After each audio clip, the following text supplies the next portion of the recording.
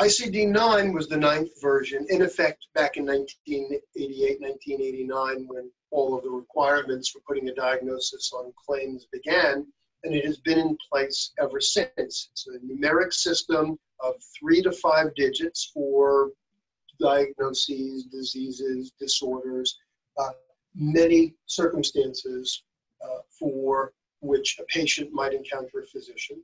There's 2 sets of supplemental codes that begin with a letter. There's a series of B codes for the health status of the patient, and a series of E codes for errors and accidents that might befall a patient.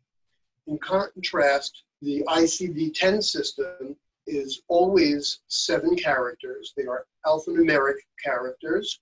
The first place is always a letter.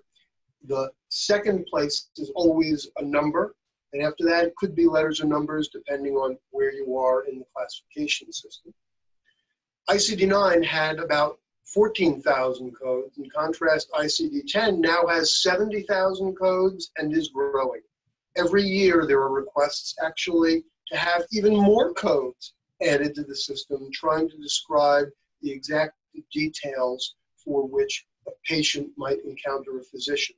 The most recent and best example I can explain is trying to align the outdated diagnoses for pulmonary hypertension currently in ICD-10 to the modern World Health Organization classification of the 5 categories of pulmonary hypertension. The probably most important aspect of the change from ICD-9 to ICD-10 is the fact that it did require change. It was painful, it was expensive, but it was necessary to move the United States from a 30-year-old outdated system to the modern ICD-10 system that's used by many countries in the third world.